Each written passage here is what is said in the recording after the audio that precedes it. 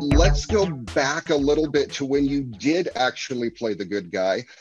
Because one of the first times I ever saw you was way back, I believe, in 1996, when you appeared on another popular show, X-Files. Now, you played Fox Mulder's dad. How was that? Oh, that was amazing. That was an experience of a lifetime, and continues to keep bearing wonderful fruit. I played young Bill Mulder when the television series was at its pinnacle. Truly number one hit, right? And I appeared on the first episode I appeared was on Musings of a Cigarette Smoking Man.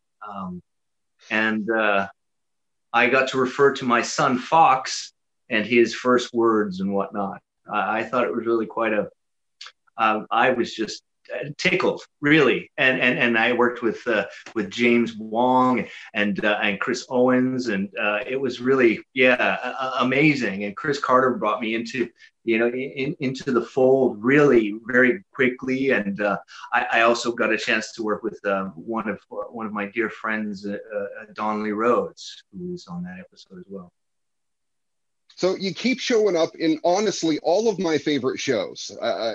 Every single show that you've been in over the past 26 years, I swear, is in the top of my list. We're talking things like Supernatural. You were on the Twilight Zone here recently. I just saw that episode. That was an awesome episode, by the way.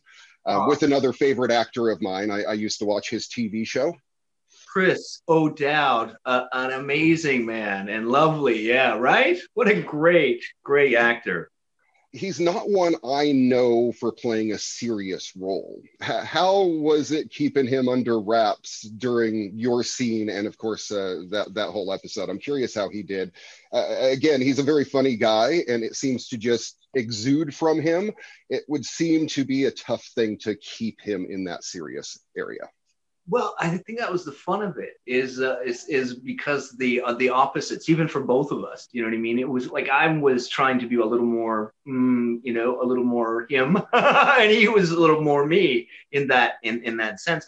But I'll tell you, in the green room, he was very, we were very much concentrated on what we were doing. We took it like a selfie or two, and we were very engaging on a personal level, on that level that was more about the seriousness of what's I don't know, just of life, not so much of being on the Twilight Zone, or it wasn't that. It was the seriousness of life and the consequences of missing our children, or that's what I engaged with, and sort of but when we, of course, once the camera was rolling, there was always a little twinkle in both of our eyes, but that's the love of what we get to do. It's I can't hide it.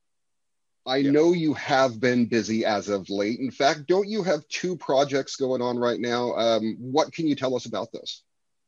Well, we've got one is just been released to Amazon Prime. It's a short film that I did, and I was a sort of a smaller character. I think you'd love it. It's called Another Place. So it's on Amazon Prime, short film, from what I understand, and it's in the UK, in the United States as well.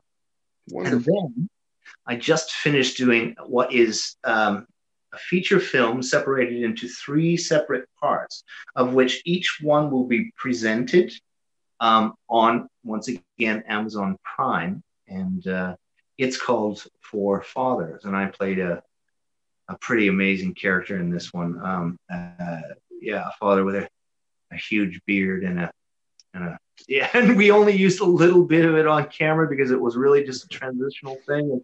I love that role so very much, and it's so good, and it was so well written, so that Four Fathers is coming. We've just finished shooting the first of the 3 parts, and I don't know what we're going to be doing with that. And then I have, in fact, been cast in another part that I can't really speak to very much about, Mhm. copyright and whatnot. But With the F logo behind you, right? yeah, right, yeah, yeah. It's definitely something I'm looking really forward to, and it's being filmed at least for the first season in Europe. And so, once this COVID opens up some of the the the borders, and that being for our American producers, we'll be able to go there then. So, considering we are a tech show, let's play a techie type game with you to finish off our interview here. It's simply called Real or Fake. This is where I present you with 5 tech products, and Okay. you decide if it's actually a real product or a fake product. Okay, man. You can lose at this game, but there is no prize either way, so it really doesn't matter. I'm down. Number 1, a water bottle that extracts water from the air. Is it real or is it fake? It's real. Unfortunately not. There is these devices called atmospheric condensers that are larger devices that can pull water from the atmosphere, and even create enough water to fill a lake, but nothing the size of a water bottle as of yet. We're hoping though, definitely hoping. Next one, number 2, a 6-pack of beer that is also a gaming computer with a built-in projector and a battery so that you can game and drink anywhere. I can't. No. No, you don't think? No. It's a real product. Yeah. It's like, I guess if you're a big beer drinking game player at the same time, sure. Bud Light seriously just put this thing out. They made, I'm thinking only one or a couple, but they're going to auction them off and give them away. Looks like a Bud Light 6-pack, has 2 spots to put beer to keep them cold. I love it. Built-in projector, 2 controllers, and you can sit and play Tekken while beaming it against a wall. That's so wonderful, man. Yeah, I can. I'm having visions of water skiing for some reason, and doing that, at night, on the lake. Yeah, that'd be fun. Right. Oh, that'd be awesome, wouldn't it? I've always been a big proponent of taking my tech out into the wilderness. I think that's great. Yeah, a little campfire to the left there. Yeah. Yep, absolutely. All right, number 3, we saw it in Back to the Future Part 2. Do we yet have hoverboards that actually hover? I have seen some, yes. All right, we actually can't buy them, but I don't know who the originator of it was, but I saw a video a while back that was Tony Hawk and a bunch of other celebrities, and they had the hoverboard from the movies, the same pink Mattel branding and everything, and they used a special type of super cool technology on a metal skate park that made it hover. Oh yeah, no, yes. I did see that one. Yeah, cool. Yes, that's right. Yeah. And Tony Hawk was actually able to drive a hoverboard and do some basic tricks on it. The other one that I was thinking about was the one that's got the fans and it's big. Oh, yes. I did not think about that. I was going, the sci-fi hovering route, but there is absolutely a hoverboard that works with fans and them and everything. Yeah, it's definitely. And then there's reminds me of the Hobgoblin from Star Trek. Spider-Man. Yes, exactly. Yes, Goblin was good. Absolutely. Number 4, KFC internet connected smart bucket. Is it real or is it fake?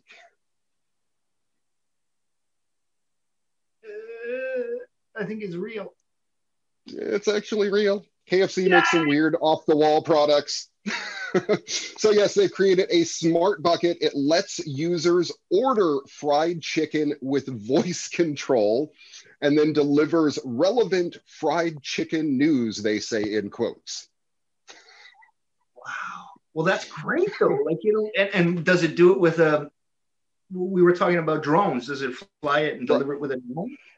Doesn't say anything about that. I'm guessing it'll use a delivery service, but it does say, and its Bluetooth connectivity offers support for limited integrated connection kinetics, otherwise known as LIC. Oh man, that's so funny. Oh, and all of these things just bring up these conjuring of ideas at the lake out camping for some reason. I mean, the last time I ever had freaking Kentucky Fried Chicken was camping. Product number 5, and the last one of our game today in our conversation, lightsabers from Star Wars. Are they now real or fake? They are now real. I saw one cutting through some metal. Yes, like a metal door or something recently, just like they did in the movies. And it was funky, man. Like the thing, and it's, it's quite, Yep. It's a gas-powered device, but man, it replicates that lightsaber almost perfectly, in my opinion. Oh, and it looks good too. Like they did a whole thing to it. Yeah. No, it's sexy, man. I like that. These are fun questions, man. Awesome. Well, hey, I appreciate you coming on the show. We will have to do it again if you are willing and able. I would love to get you back on. We can play some more tech-centric games and eventually, meet up somewhere near our hometowns in the other side of the world from where I currently am. I'd love to do that. And of course, I have so many other projects on the go that I'd love to be able to share them with you as well. I'm so grateful that you've shown an interest and that you've asked such intelligent and thought-provoking questions, ones that gave me a little, I appreciate all that. Absolutely. I appreciate you joining me. It was an absolute pleasure to interview you today, Anubis. I mean, Dean, I absolutely had a great time, and I really look forward to all of your future projects and for you, showing up on all my other favorite shows too. I look forward to seeing you on Facebook and everywhere else as well. Thanks again, Ray. Absolutely. We'll keep in contact. Thank you so much. Okay. Peace.